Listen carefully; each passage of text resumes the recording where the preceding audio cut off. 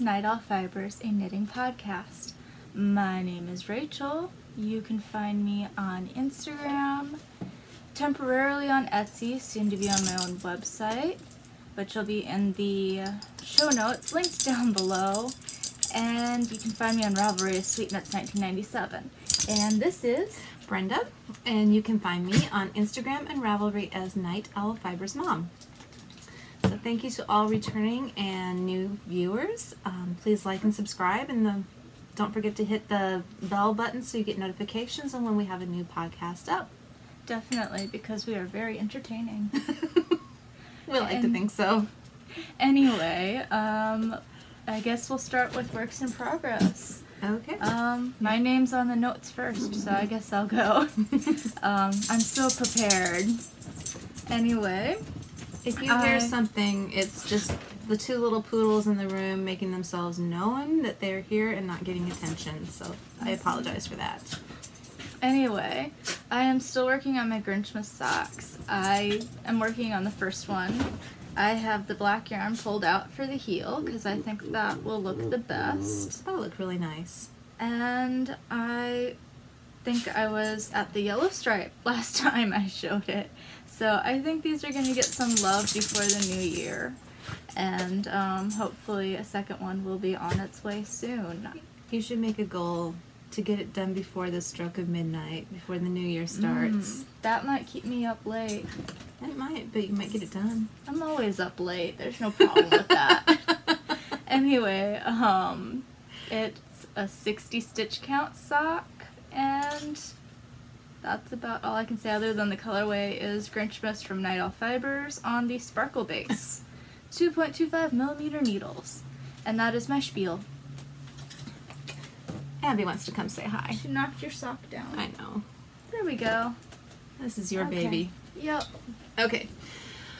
I am working on my Arnie and Carlos Perfect Christmas colorway. And I was here the last time we podcast. I have a little stitch marker on from Magpie Wishes that came in the mail. So last night I went from here down to here. I was doing these on Knit Pro Zing's double point needles, but it was a slog. I've tried before in the past, and DPNs just are not my thing. I'm a magic looper girl, so yeah, switched to Cirques last night and went from here to here, marked for my So how did you avoid the heel. green chunk of yarn that was supposed to be for the heel? What I did is when I got to the green, I just kept going with the green until I had both safety lines in, and then I cut and I wound off, and it was this itty bitty little ball, which is very tiny. I don't think this is going to be enough for my afterthought heel, but as you can see, there is plenty of yarn and plenty of green right here that I think I'll be able to do the toe and the heel with that. If not, I may just pop in a gray heel. That would be nice. I think a gray heel would look really pretty because there's a lot of gray in here. It would pick up the cooler tones of the yarn. It would. It would. Yeah. So, yeah, a gray heel and then maybe the green toe I think would look really pretty. Yeah. And thank you to the person who commented about their method of using the perfect yarn. That helped. It did. It really helped give me the confidence just to do my own thing and make it my own, and it'll work out. Yep. So thank you. And also thank you to everyone who wished us a Merry Christmas and sent Yep. Christmas cards. Through Instagram And through the mail. Yep. You really made our year. Definitely. It was very sweet. Anyways. Okay, so you are on to your next I am. work in progress. My next and my last work in progress. Well, Few not your things- last, well, but the last one that I'm going to be talking about because it didn't get much work on. Yeah. Too many things over this past week. Okay, puppy needs to go down. yeah, she's Okay, it's a little bit of an oversized bag, but the bag I sewed this past year is housing my Playdate by Tin Can Knits, which is this size, and clearly I'm not knitting a baby sweater. But anyway, I got a lot of work done on this. oh my goodness. You picked that up and you just It was got in a just zone. like a therapy knit. I just kept knitting on it. So here is the entire body of the sweater. And here is the marker where I was last time I showed it to you. A little over 2 weeks ago. And so I knit the entire body of it to the underarm, and then I separated for the right front, left front, back. And then I 3 needle bound off the shoulders because I think that's sturdier than Kitchenering. The pattern gave 2 options, and I always choose to 3 needle bind off. I do like that bind off. That is a nice bind I've off. knit about that much on the sleeve. I'm really excited to wear this and have a new cardigan for the new year because my other playdate's getting well loved. You need to de-pill it. I do, yeah. But I'm lazy that way. I picked up for both sleeves, so that way I know that it's evenly picked up for both sleeves and I don't have to remember how many do I do on the right front of the sleeve and yada yada.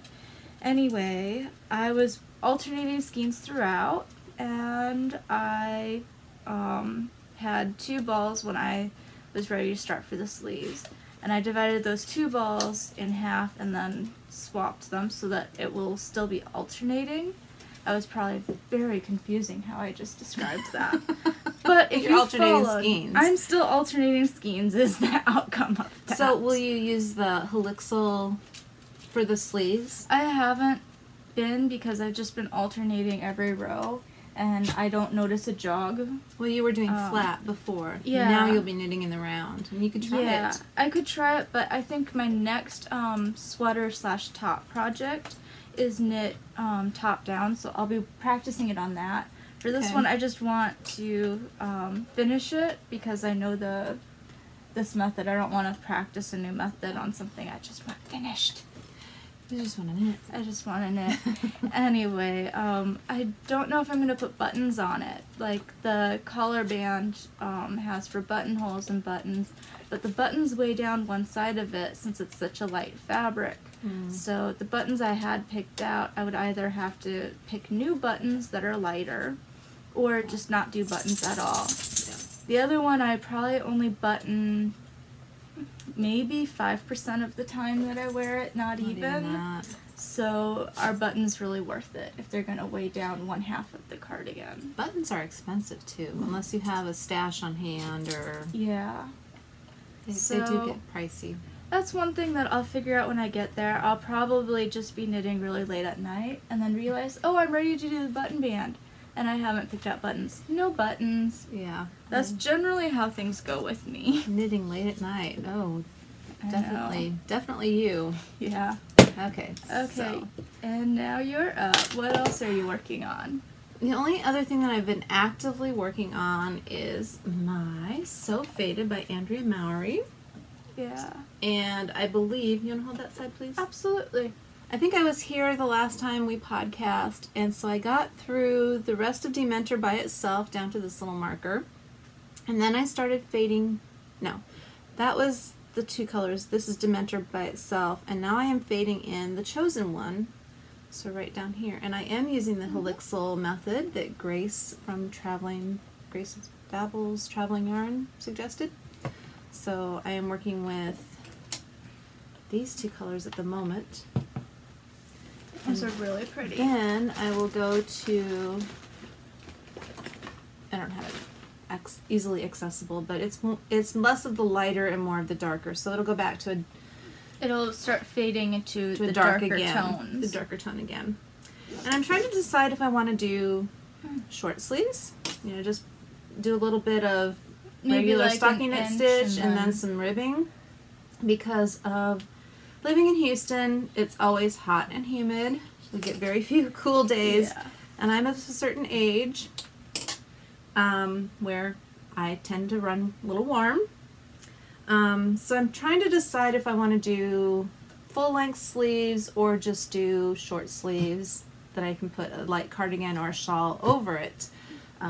So to be determined. Regardless, the project is looking great. Thank you. It's so much fun to work on, and it's so pretty. Definitely my colors. So I think that's all that I've been actively working on. Mm-hmm. ditto for me. So we do have finished objects, which are always a positive. There is no way that I would finish all my works in progress before the new year, though. Me either. No. It's just not a goal. No.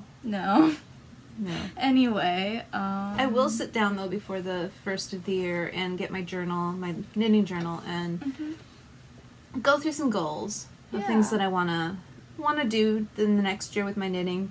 Of course, learning how to brioche is always on that list, and I have yet to learn to brioche. Well, I think that there really hasn't been a pattern that's caught your eye. It intimidates me. Okay. I think I just need to get over it. Yeah, I just need to get over it and do it, and I'll be fine. But there again, it's a really thick, squishy fabric, and for this climate, well, I really use it. So, yeah. Things to think about. Yeah, but I definitely know I'll have at least 12 pairs of socks on that list. Yeah, it might be fun to do a bonus video of all the socks you've knit. Ooh. Yeah, because I've kept them aside in a little pile, I folded them neatly and stashed them. Not the Rachel pile, where it's just a jumble of things. Yeah, not the Rachel pile. Yeah. Okay, so... Finished objects. I finished my God Rest You Merry Hippogriff socks. Those look so good. So the colorway from Teeny Button is God Rest You Merry Hippogriff. I did block these, and I did wear them once, and I wore just commercial socks, ankle socks over the top, so that it wouldn't get all gross. Socks had protection. So, so that they'd look nice for the podcast. So the colorwork's been blocked out. It's really pretty. And I just used a red West Yorkshire spinners, I really like those. heel and color for it, and I had like 50 grams left of the God Rest You Merry Hippogriff, and I wear a women's size 8 US shoe, so I think it was a heavy skein, which is really awesome. Must have been a heavy skein. I have a little chunk to do something with, but the pattern is Fair Isle Flower Sock by Candice DeWitt. If you're looking for the free color work thing on Ravelry, it's a pattern, not a thing. Anyway, I really enjoy these, and they turned out awesome. I love those. Those are really pretty. Yeah. Anyway, that is finished, off the needles, and I'm really excited about that. One pair of Christmas socks finished this year. Yep, one pair of Halloween and one pair of Christmas, and I still have one pair of Halloween and one pair of Christmas on the needles. Maybe that would be your goal. Finish it before the ball drops. No. Okay. Anyway. Move the show notes so we stay on topic. I do want to talk really quickly about my pennant board. I just had most of these buttons and pins on my canvas bag, and it was really weighing down the bag, so I just grabbed a piece of felt and some fabric I had stashed and just sewed around, just kind of laid them together, folded over the edges like a present, and sewed around it and put all my pins there. So now we can enjoy them and add to them, and definitely. And didn't cost me anything because I had everything here at home. So, all right. Now back to the show notes. I finished my Christmas socks. Last time we podcast, I was right here where this pretty little heart marker is, and basically toe to here was all I had. So I finished the leg of the sock, did the second sock, and then I put in the contrasting red Afterthought heels, and I used the same West Yorkshire spinner that you used for yours. So toe up, 64 stitches, Hiya Sharps, 2.25 millimeter, 3 colors of ribbing. So not as tall as most socks, but not shorty socks either. They're kind of a mid calf. So that is my first finished object. Okay. What else you got? Oh, it's my turn again. It is. I have had really cold hands, so I went into our scrap / it didn't turn out kind of yarn pile. And I found this beautiful yarn and made a pair of fingerless mitts. And they did have a thumb gusset, and you don't have to make a right and a left. They are reversible, interchangeable. It's Align mitts, ALIGN mitts. And the printer ink was going out, so this is a desired effect. It's not an accident, it's desired. And it is by Courtney Spainhauer. And it'll be in the show notes, which are linked down below if you are looking for any of the patterns. Which will be on our Ravelry group. But Come join the Ravelry group. Definitely. But this is what's left of the yarn. It is Cannon hand dyes. And it is the Dragonfly In, and the yarn base is 70 superwash merino, 20 yak, and 10 nylon. So it's really soft and buttery, and the stripes really turned out nice on it, and you can see the little bit of the rib panel. And it's Rachel finish, no ends woven in. Yeah. I've wore these two or three times without the ends woven in. I tuck the ends in if that helps any, but they will get woven in at one point. I think we've had that yarn in our stash for at least 2 years. Yeah.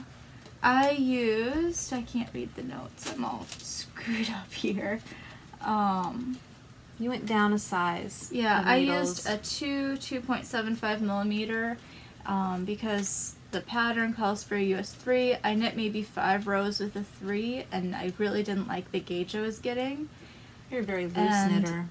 So I went down to a 2, and then after I got maybe a couple inches knit, I checked my gauge, and the 2s were what I required to get the pattern gauge. So I have a pair of nice fingerless mitts, and I'm happy with them. They work really well for evenings when I'm reading in my chair. And I would wear those 24/7 if you could. Probably. Your hands are always cold. Also, I had the leftover scraps from my mom's socks, which were mustache yarn in the Harry Potter house colors.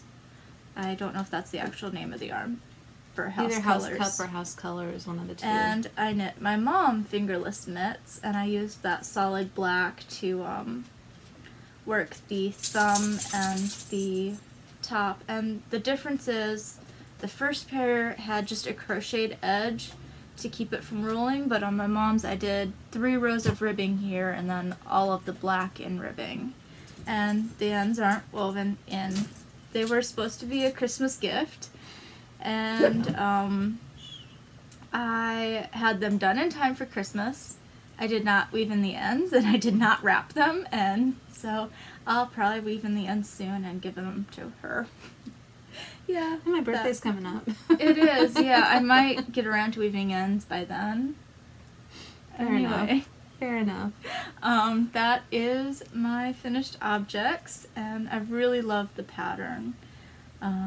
It's really well written, and you said the other day that's one of the other things you really like to do with self-striping yarn, is make fingerless mitts. Yeah, I mean, the striping pattern works out perfectly with it, and it highlights the yarn, so if you have extra, this definitely didn't take a lot of yarn. No. So if you wanted to knit a pair of fingerless mitts first with the self-striping skein of yarn, and then knit a pair of socks, you would probably have enough to do both very easily. So it's an awesome pair and awesome finished objects.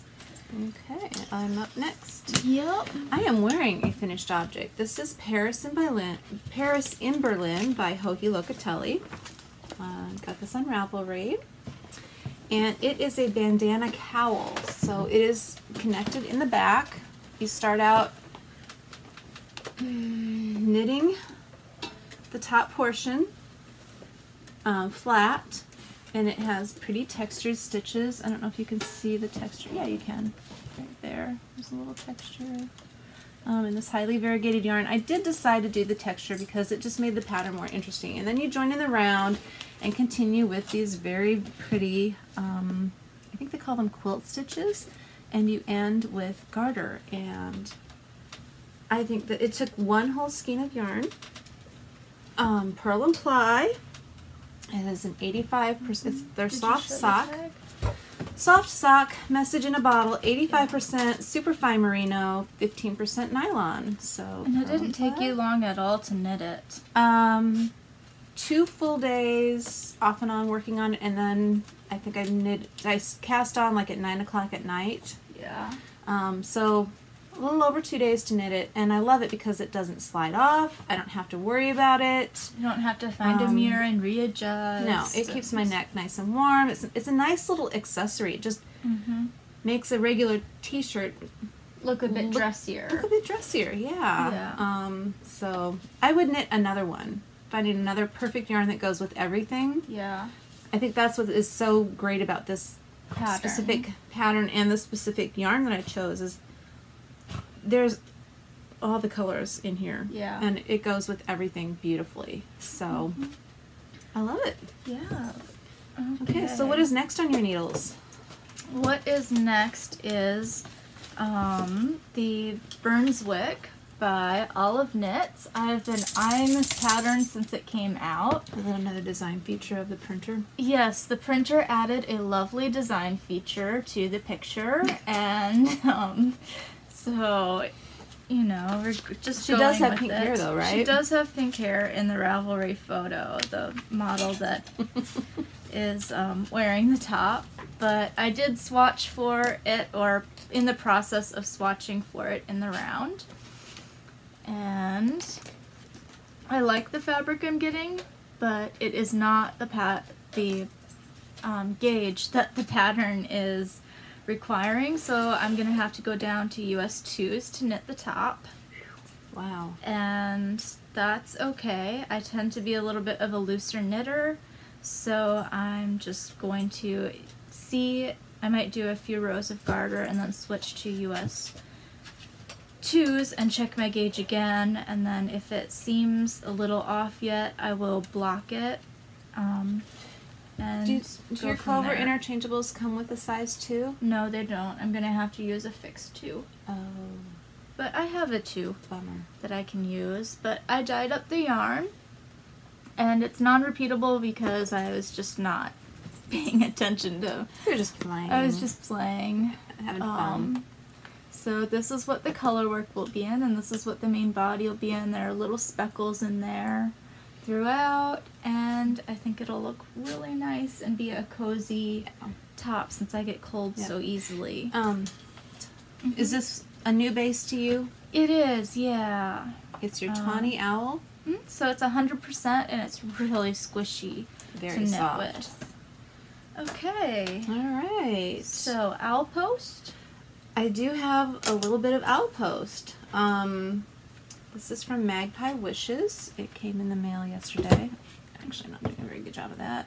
She had this wrapped up so pretty. It was wrapped in tissue paper, and then she took a piece of fabric and tied a bow and had this pretty stitch marker on it. Yeah.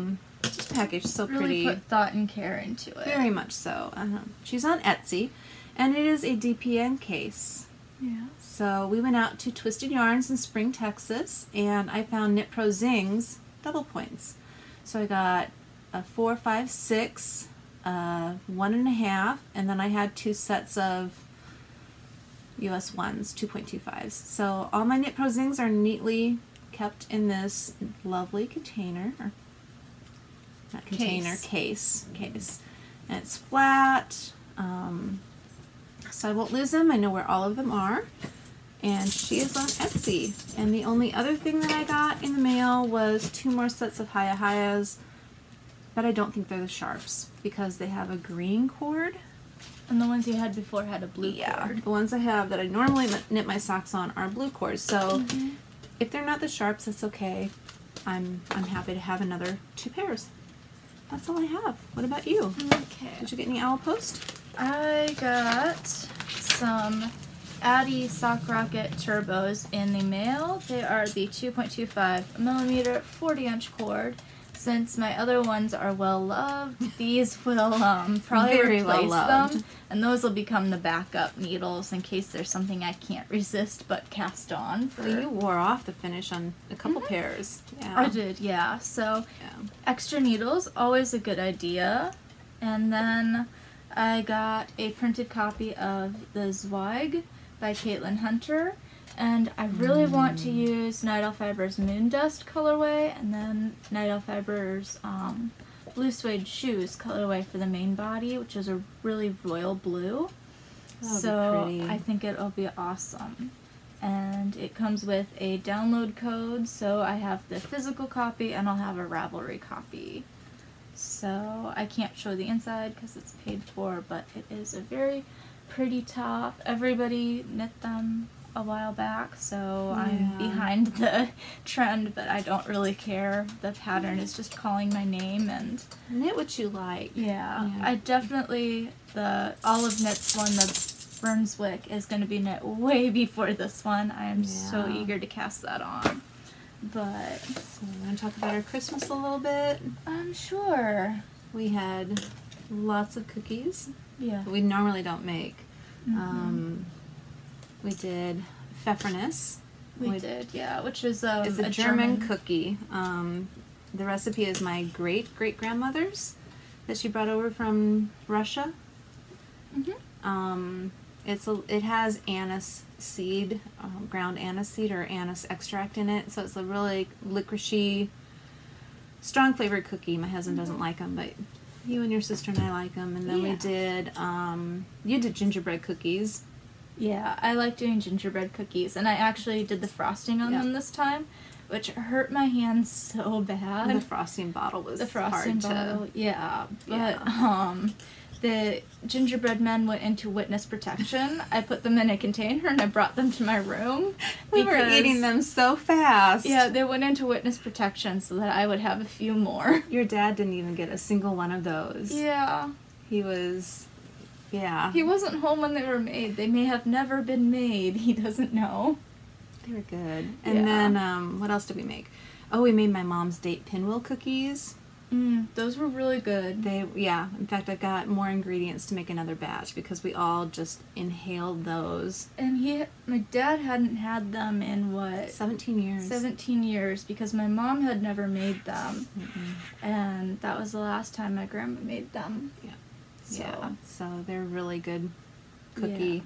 But when you have to bake sugar-free, gluten-free, and vegan, it becomes challenging.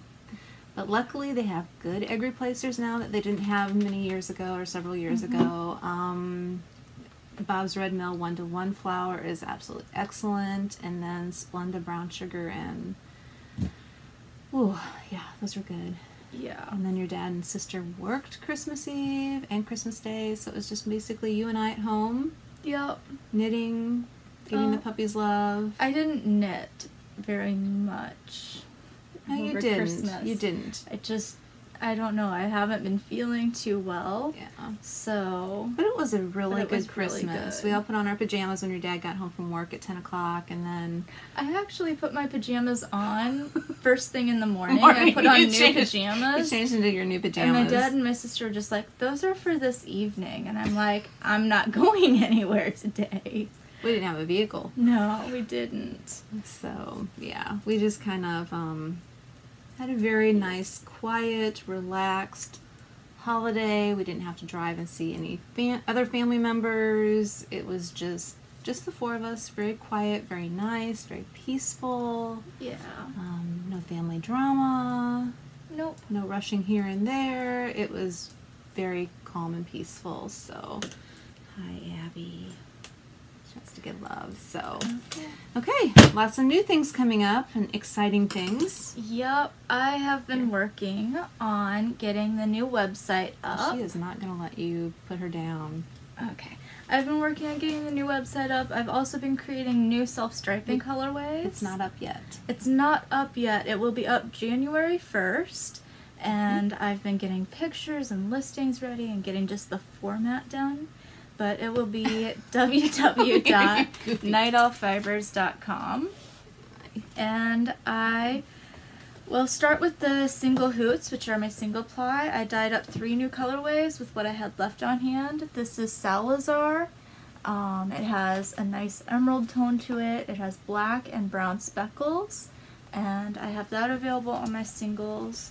Then I have Chinese Fireball, which is a lot of orange and gold speckles with this burgundy That's showing up good today. tone and the nice bits of black. And then I have Siren Song right here, which I love, and the speckles right in there. That's pretty. And so, yeah, those are the singles, single hoots. And then my Barn Owl base right here It's a new base. Straw Flowers and the business cards. It's a new base to me. It's a 75-25 and It's a little thicker. 437 yards per 100 grams. This is a 6-striper. It's a little thicker ply. And it is. It's really nice. I'm going to be casting on one soon. But this is, like I said, Straw Flower. It has 2 different shades of yellow, a purple, a pink, and a mauve tone, and then an orange stripe. And then I have Coral Reef, which is I think it's a 8-striper. It's an 8-striper, and it just reminds me of the deep sea, and then the colorful little surprises that are there within the coral. And I definitely know right now I won't be able to remember the stripe sequences, but I did make sure that they were photographed with them. In the listings. In the listings. So there is that one. And then I know I showed this last time. It's Robin Hood. And that one is an 9-striper. That one may go missing. It may jump in my bag. There are multiples, so Yeah, that one may jump in my bag. And then again, I don't remember if this one was shown last time or not, but this is hopping with my scotch. So I kind of got the idea of hopscotch and then wall art and then adult beverages, and I kind of mixed them all together for the title of this one. It is a 6-striper. Very bright. Yeah, it's a very bright one. It's really, like, if you are having issues with the gloomy weather, this would definitely brighten up your day. Definitely. That's all I have right now for this update for self-striping. You have for regular listings, but I do have a DK. Yeah, you have DK. I talked about that last episode. Okay, sorry. I have a Harry Potter self-striping club coming, and the first colorway is a 10-striper, and it's really pretty. That might actually be the one that I cast on. I'm not quite sure yet if I'm going to leave the club a mystery or when I'm going to start posting pictures of what the colorway is. Let us know. Do you want it to be a mystery, or would you like to know ahead of time? Yeah, some feedback would be really great, because I am torn, because I want to show off the colorway, but at the same time, if somebody wants it as a mystery, I don't want to ruin any surprise. But Very pretty, it's though. going to be you have to sign up for each month, and it's going to have more information on the website. I'm drawing a blank right now.